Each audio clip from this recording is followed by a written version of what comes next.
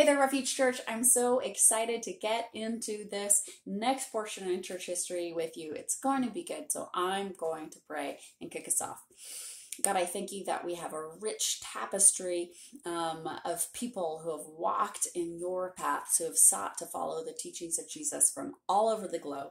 I pray for humility, for openness, that you would teach us to learn something about ourselves and something about others through this time that we're setting aside to learn this morning. I pray that your Spirit would meet us in this place, that we might adopt a posture that looks more like you by its end.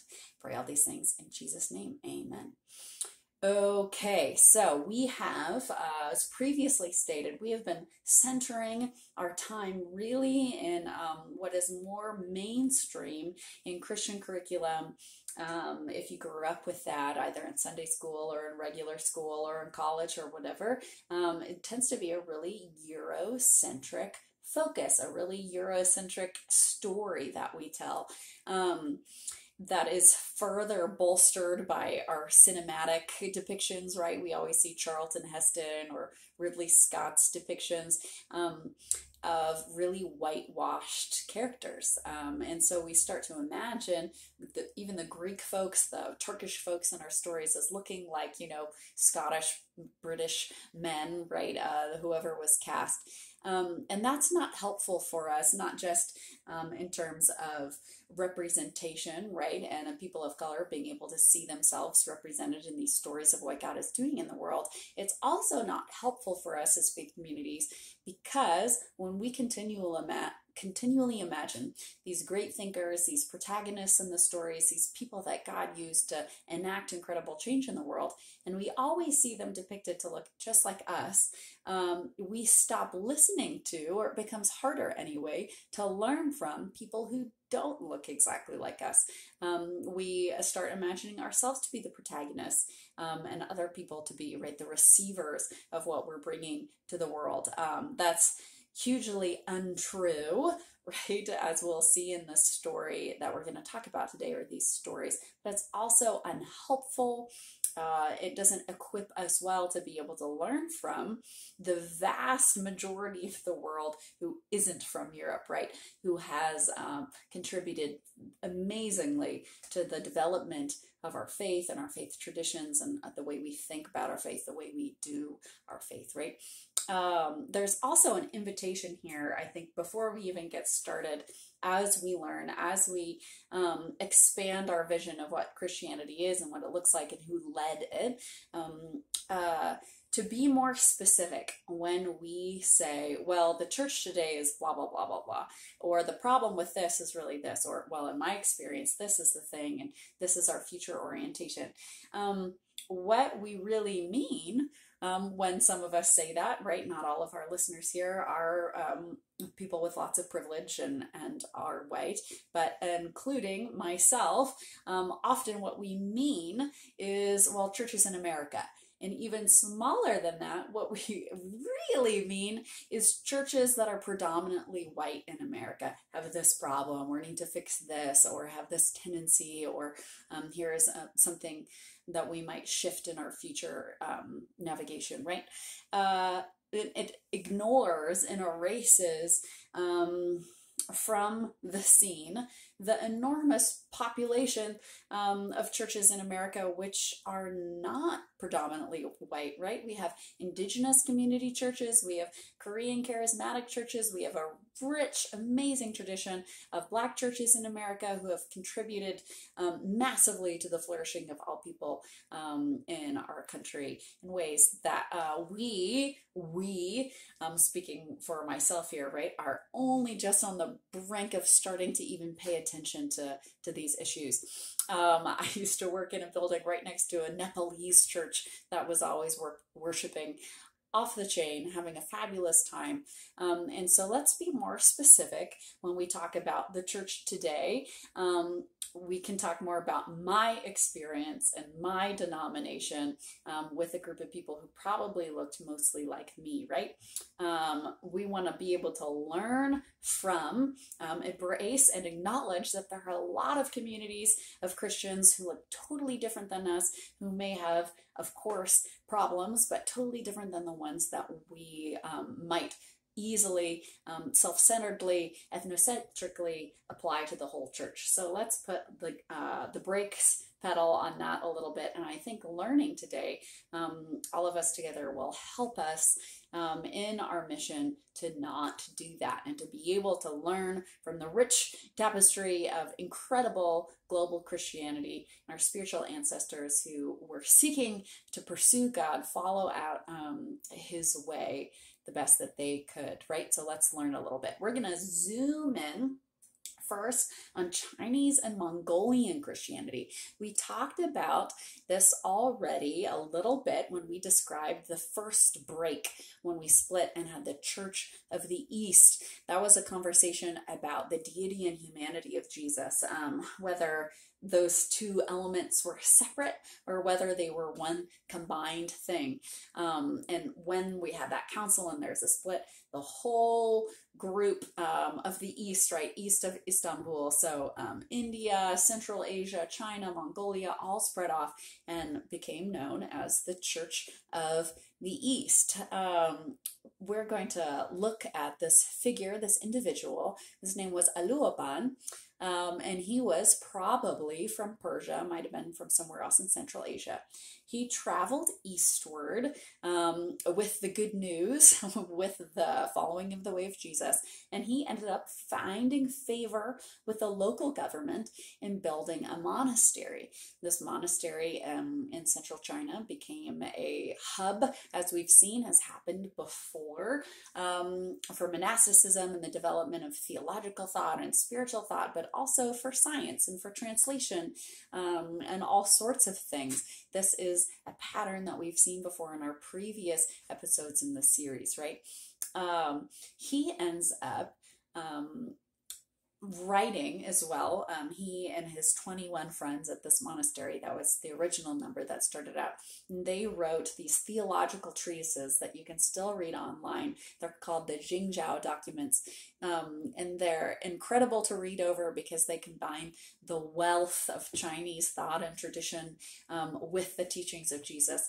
It's so interesting to read. So I'd encourage people to seek that out if they have any interest in it at all. Fascinating.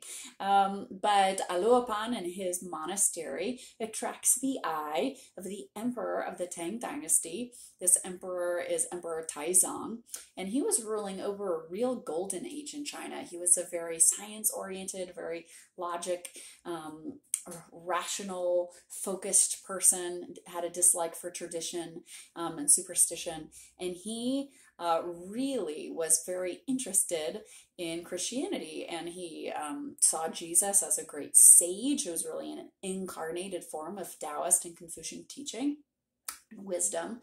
And so he adopted Christianity in this kind of synchronized form, syncretist form, which again we've seen in other episodes. And this Christianity was called the Luminous religion, or the religion of light. Terms for God in scripture included the highest emperor, the father of heaven. Jesus, or Yehoshua, right in the Hebrew, was transliterated Yahuwah, which means old gentleman of fiery magnificence. I think that's great. They went with it. They also had 35 books of the Bible Aluopan had brought with him, and they translated into literary Chinese. It was Torah, the Gospels, the Psalms, the Book of Acts, and some of Paul. So a pretty nice chunk of scripture there. so the way of Jesus had reached central China by 330, but it really started flourishing in the 600s. It took until 800 for the first major persecution to kick in. And once again, we see familiar themes with that. The emperor at that time, Emperor Wuzong, was concerned about making China great again. We keep seeing that theme of anytime nationalist interests pop up, the quality of life and the quality of faith for people degrades. And so he was worried about the proliferation of these different religions. Christianity, Buddhism, Zoroastrianism, even Islam had reached that region by that time. And this emperor was upset that the original Chinese religion was the Tao, and therefore he said that they were poisoning China with these other faiths. This emperor was also down on his luck economically. He had been fighting the Uyghurs, yes, those Uyghurs, and he claimed that women who were nuns, whether Buddhist or Christian, would be better spending their time, quote, with the silkworms, and that men should be using the land that monasteries had for plowing and for helping out the country economically. And so he disbanded 4,000 monasteries of all sorts of faith and sent over 300,000 clergy home. It would take until the Yuan dynasty, which was led by the Mongolian Christians, in the 1200s for the teachings of Jesus to again flourish in China and Mongolia once again. So this is not the death of Christianity in China. It is just a 400-year interlude until the Mongolians come back, which is simply wonderful.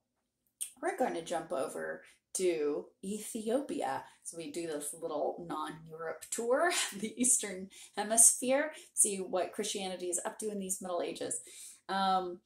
Of course, as soon as we say Ethiopia, we should think of one of the first converts to Christianity recorded in the book of Acts is the Ethiopian eunuch, right? So a third gendered fellow was converted and baptized. He had been reading scripture already, right? So we know that Hebrew scriptures had found their way down to Ethiopia. Ge'ez, the language spoken or at least written in Ethiopia, and Amharic both have Semitic links, and so they're linguistically similar communities. He brings up these scriptures with him, and there's this lovely story of Stephen explaining Isaiah and in relation to the work, life, death, and resurrection of Jesus. So the Ethiopian eunuch is the first convert that we see in Acts.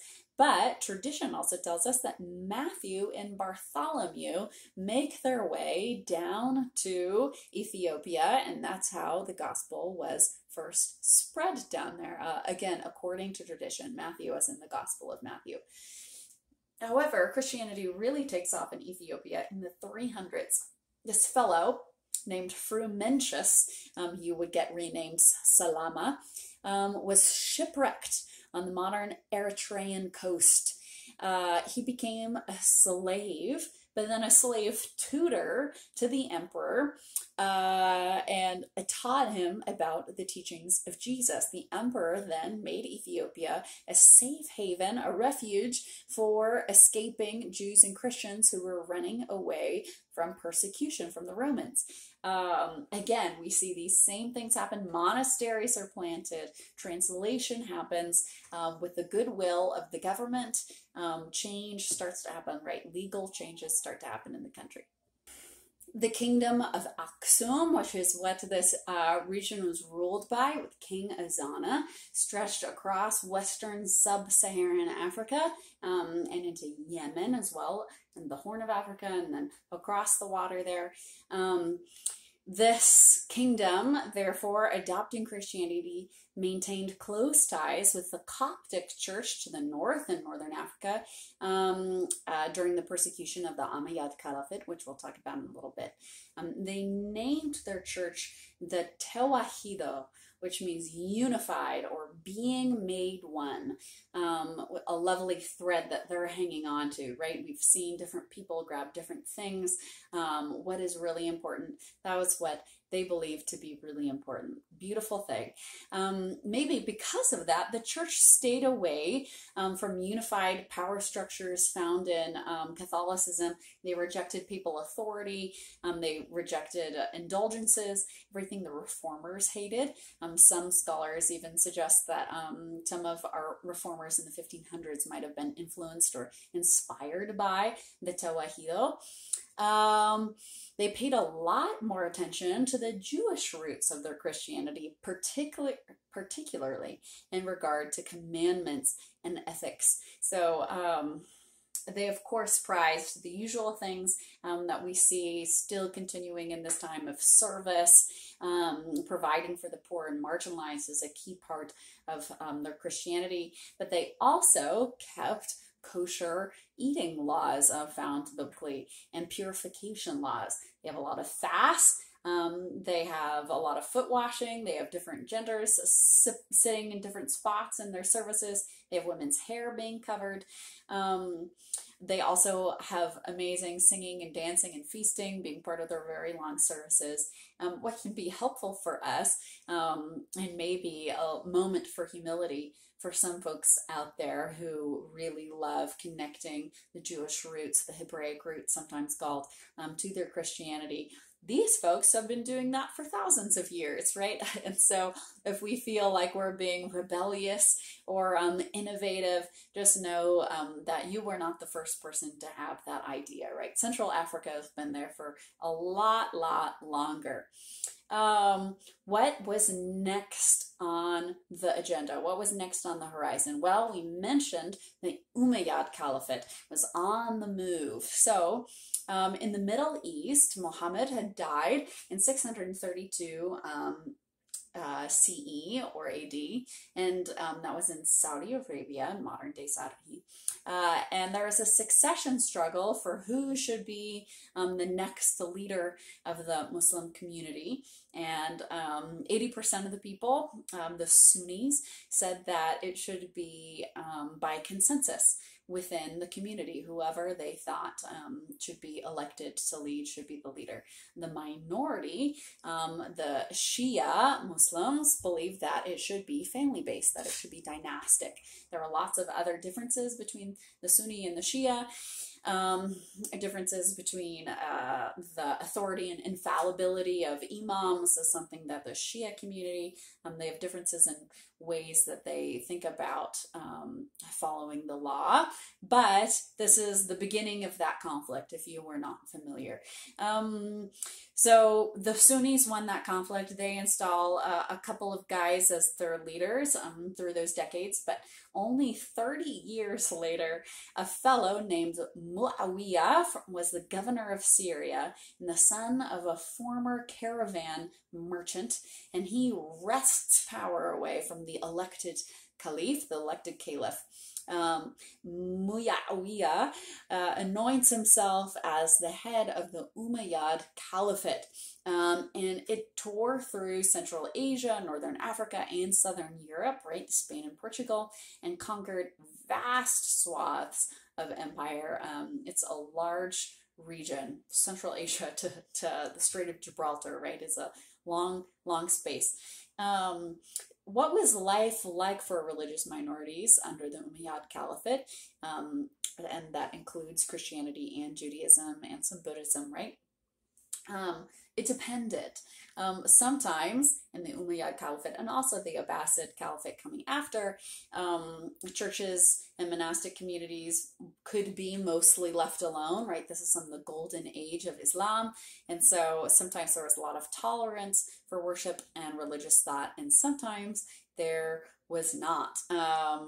Churches and monastic communities in these different eras ended up being destroyed, which was challenging for the social infrastructure, right? Because we've seen so much of how those places were hubs for education and arts and science and patronage, and that was taken away and recentered elsewhere. Non-Muslims were classified by the government as dhimmis. They were given dhimmi status that granted them a protected status in society, but still a subordinate one. They had to pay a special tax in order for protection and the freedom to practice their religion.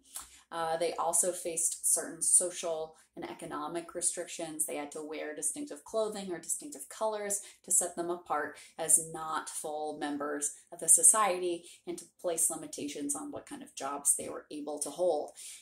So despite these restrictions, plenty of non-Muslim folk were still able to flourish, contribute to cultural and scientific advancement, really further things along at that time, which is lovely. But we do see a slowing down of those social projects and religious thought, the development of spiritual writing and theology in these areas in these times.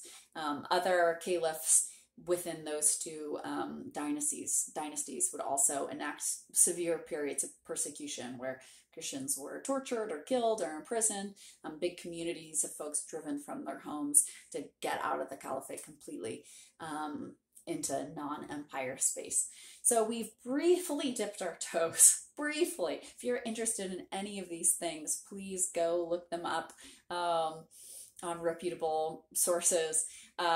There's so much more to any of these stories to discover. This is really just a, hey, did you know about this stuff? Go find out more. But what are our takeaways that we can learn from hearing just a few of these little stories? So first takeaway number one, we're going to have three. Not only was Jesus brown, which some of us still have to remind ourselves, oh, right, Jesus isn't the Obi-Wan Kenobi looking guy in our paintings, but early Christianity was not primarily white. Christianity has always been a global religion with its center in West Asia, and it was not homegrown in Europe or America, right? But rather, we, people who look like me, are the receivers. We're benefiting from the work of West Asian people, not the other way around. We are not the primary exporters of this faith tradition to the world, but rather the gospel has come to us because of the work of Asians. And that can be helpful, might turn some things upside down in our imagination about who we are and who is the savior of whom, right? Well, Jesus is the savior. We'll keep it simple there. Takeaway number two for us this morning is that the story of Christianity is so much bigger than Italian popes and St. Patrick or whatever we were only raised with. Not that all those stories are bad, right? There's some great stuff in there. But the story of Christianity, the story of people who are trying to follow God, who believe in the gospel, are also the story of Chinese emperors and the Huns and Ethiopians and Moroccans, people fleeing persecution, people sheltering other people, trying to be faithful to the ways of Jesus, and find a path with the tools and opportunities that were presented to them. We have so much more to learn about these folks and the people who have walked this path before us, right? If we think about it, if you have had a rigorous Christian education, that's awesome. You know 1/4 of the story, right? It's pretty cool. Takeaway number three, our last one this morning, is I'd like to invite us to be strategic about the time that we've been placed in, to think carefully. Some of us feel like our era might be a particularly historic one. Some of us feel more that way than others. But in the patterns of these stories that we keep telling and hearing and learning, there's these individuals, right? We had the Turkish fellow who built the first hospital when he's given the opportunity by Emperor Justinian. We have, in this episode, we have individuals like Aluopan and Frumentius, who took their one wild and precious life, shipwrecked or not, and armed with their integrity, armed with the things that they knew, that they believed to be true. They were presented with these opportunities that they took to do something incredible with their lives, and to bring flourishing to their world. So how are we preparing ourselves for the opportunities that might come our way, right? Nobody thinks they're going to talk to Emperor Justinian until they do. Nobody thinks that they're going to be a slave tutor to the King of Axum until they are. So how are we preparing ourselves for these opportunities? We might not always have the privilege, power, resources, and freedoms that we have now. We might have more in the future. We might have less. All of these stories have big ups and downs, right? It was going really well and then it wasn't. It was going really well and it wasn't.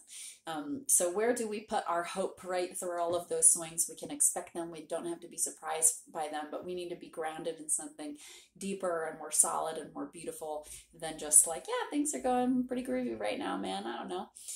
How can we be strategic about our place in this story and our point in time that God has particularly placed us in? So I'm going to pray because I need the Spirit to help figure that out. Lord God, I thank you that you are intentional. You have made each of us. We are a different vessel of pottery that you have made with specific gifts and particular proclivities and interests and desires and callings. And you put us in the spot that we're in for a reason. I pray that we would have eyes to see that, that we might ask you and be in relationship with you and one another as we seek out our purpose, seek out what it is that we're pursuing in this world. I pray that we wouldn't just go through the motions of having a pretty good job hanging out with our friends sometimes, but that we would be able to be strategic about who we are and what opportunities we have and how we can prepare ourselves for the opportunities that we might not have yet. I pray also that you would give everyone who has listened to all of this grace. If there is anything offensive that I said or a way that I depicted something unhelpfully, I pray that people would still be able to hear the good that we did talk about today. I ask that you would give us that humility and that interest and curiosity and excitement to hear about people who look different than us, who have walked a different path than we have and value something different than we have valued in our lives. Thank you that this tapestry is so much bigger than the church experience we had growing up, and that there's so much more life to be found in all of these incarnations of you walking around. So I pray that you would give us that excitement, and you would give us that openness, and that you would position us in a place that we can have those opportunities to make change in our world. Pray that we would prepare ourselves and grow our integrity in the meantime so we might steward those opportunities well. In Jesus' name, amen. Okay. Online at refugepullman.com, there is a form to fill out if you'd like to join us online. There's also a little tab along the top that says give. We accept one-time gifts, recurring gift. They can be $1. It can be a full tithe, whatever suits you and your family. If Refuge Church has been something that's been life-giving to you, please consider tithing or giving. Thank you so much, everyone who does and has helped us out. You enable us to continue to survive. We wouldn't have been here for the number of years that we have if it wasn't for your generosity. So thank you. Have a good week. Bye.